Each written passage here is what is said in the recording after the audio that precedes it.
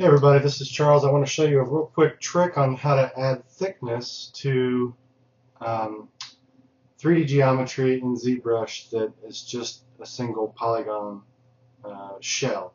So it's real simple. You could just go Z out to an application like Modo or Maya and do an extrude there. But ZBrush actually offers a really straightforward and simple way to get some thickness into an object like this.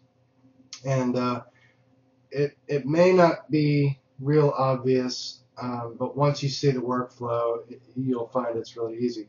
The first thing that we would do is store a morph target in ZBrush. What this does is it creates a record of the location of all the vertices that are in this this surface. And so now that it's got this kind of stored in memory, we can inflate this. I'll just inflate this a couple times. And now there's a button here called Create Difference Mesh that I knew about for years and looked at but never actually pushed. When you hit that button, it creates a new tool.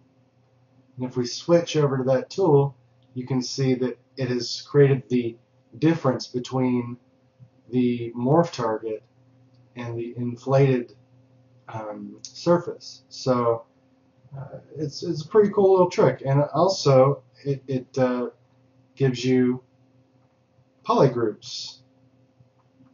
Very nice indeed.